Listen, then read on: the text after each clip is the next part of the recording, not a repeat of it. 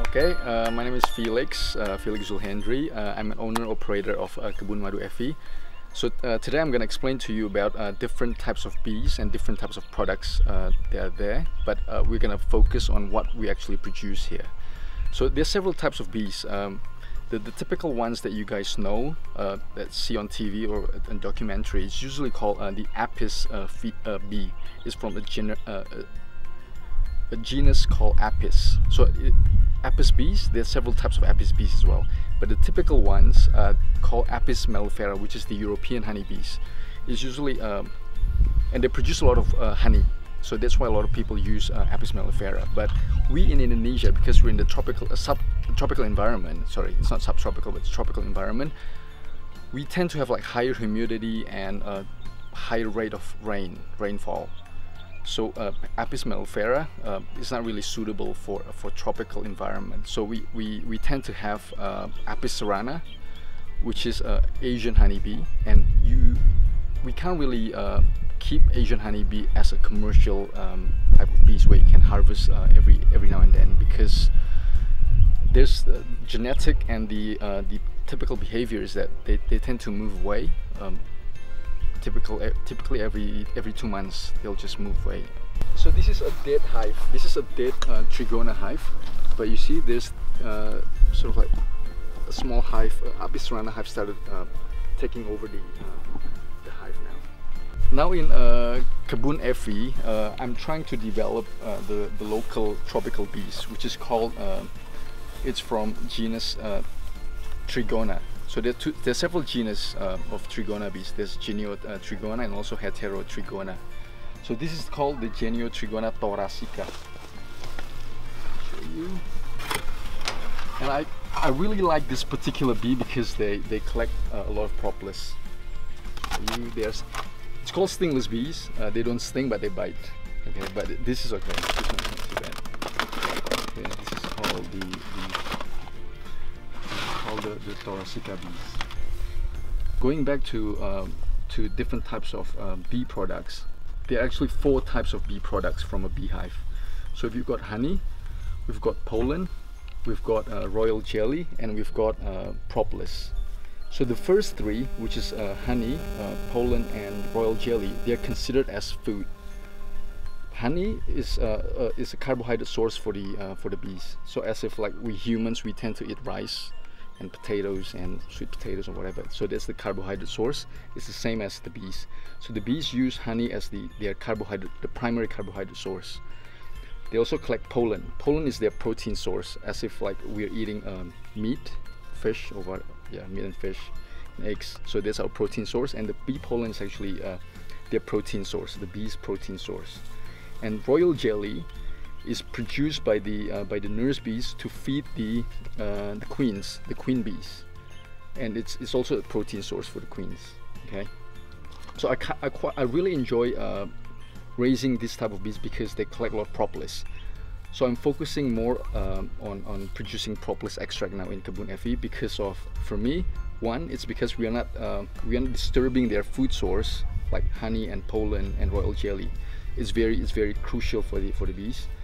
Secondly, it's because propolis has a lot of health benefits for humans. The reason why bees collect propolis is the same reason, it's almost the same reason as why it's very beneficial to us as humans. Propolis is a plant resin collected by the bees. So it contains a lot of beeswax, a bit of beeswax, a lot of flavonoids, polyphenols, terpenoids. So those compounds are strong in antibacterial, antiviral properties, and also anti-inflammatory and immune modulator. So those properties for the bees are the same, the exact properties that are beneficial to us as humans when we consume propolis. And propolis has been used for centuries in like ancient Greek times, ancient Egyptian times, for exactly for those purposes, to treat wounds, for infections, to protect us from microbial infections, and also for anti-inflammation. Okay, so that's the reason why I really enjoy raising these bees, and we focus solely on producing propolis now. So this is the propolis. And from here you can actually see there are different colors. So you see this is the darker color one, and this is the lighter color one. So we can see that they collect propolis from different plants. So the colors, the flavors, the smell, it really depends on the type of plants from where the propolis is collected from. So it doesn't depend on us, but it really depends on the bees and also on the surrounding plants. So if I pick this, you can actually smell it. Can you smell it? Okay. Yeah. So if we, so this is sort of like piney, a lot of pine propolis, but we have to like break it up and smell it. The smell is good. Yeah, yeah. It smells like pine, right? Yeah. Because we have a lot of pines here. Yeah. Speaking about honey and pollen, so these type of bees are a bit different. So they keep their honey and pollen around here. Show you. See, there's the liquidy thing. So that's the honey, and the pollen's usually around next to it. If they already keep it, usually maybe they don't have any pollen stored at the moment. So that's the reason why as well I don't actually harvest the honey and pollen, because they have a very low food storage. So if we harvest the honey and we harvest the pollen, they'll just die. So okay, I'll show you the main hive here. This is called Heterotrigona itama. I'll show you inside. So inside the shape. You see? So this is called the brood. You see the hexagonal shape? So even though this is the totally different type of bees, right? This is the Trigona bees. You can see the conserved hexagonal shape. See? The hexagonal shape in terms of strength of structure and the amount of material needed to build this type is the most optimum. So you have the lowest amount of material, and yet you have the strongest physical structure. So that's why in nature they always use this hexagonal shape, especially in the insect world. Hi guys, we are at Madu Avi, and here we have the owner, the operator, the manager and everything. Felix, nice have you here. Thank you, my pleasure, my pleasure. Okay, if any of us have any questions, we have primary 6 teachers here. But my first question is, actually I already asked before, but is it okay if I operate this only for hobby? Where can I get all the resources? So yeah, for beginners, for home purpose beekeeper, I think it's okay. You can just pick either Trigona itama or Thoracica, but I would suggest the Thoracica one because it's gentler. It doesn't tend to bite, but whereas the itama one tends to bite. Okay, what it requests? What do I need number to one do first? is we have to make sure that they have enough food sources, meaning a lot of plants. Oh, a lot of surroundings. Yes, okay. Yes, and that's it. That's pretty much it. Because the Trigona bees are definitely endemic in Indonesia, meaning that it's actually Indonesia. I mean, they evolve in Indonesia, so it doesn't really matter, and they're adaptable to the high humidity environment. Oh, so as long as we have enough food resource, yes. So we can do this as hobby. We don't do this in big operation like you. Yeah. Okay. Now, teachers, do you have any questions you want to ask Felix here? Any? Okay, so for one hive for bee, can we know how many bees we have to collect their propolis? No, as long as judging the way that we judge a colony is that you just see if you're really used to it, you can actually see whether the colony is actually in a good condition or not. When you open it, just like when we open it, they're very vibrant. They fly out straight away. You can actually see that they're very active. But for a sick colony, it'll be very different. When you open it, it will be like very subdued. It's not about the amount of bees, but it's the condition of the bees. Yeah, you just have to make sure. Yeah. So I do my homework. I do Yep. Googling. It say it's up to 50,000 bees in one hive. It's probably at the peak. At the peak, it's probably more.